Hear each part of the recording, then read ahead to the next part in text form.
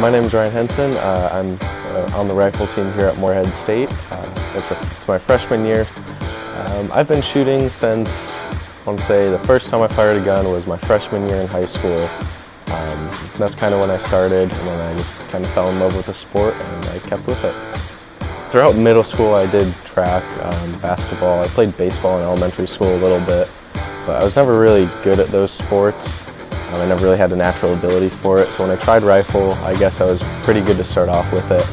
And then I just kind of, like I said, I kept with it. It's different from other sports. I definitely enjoyed that. There was a big mental aspect to it that I really liked, so I think it's different.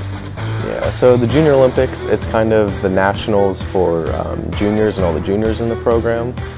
So in order to go, you have to shoot a qualifying score and then get an invitation for it. So that's something that I've always been working on. This will be my third year attending. This year I hope to go, probably make finals and then just do the best that I can. So, first of all, there's not a lot of colleges that offer Division I rifle, but I came here on an official visit and I loved the campus, I loved the team, I love the facilities that we have here.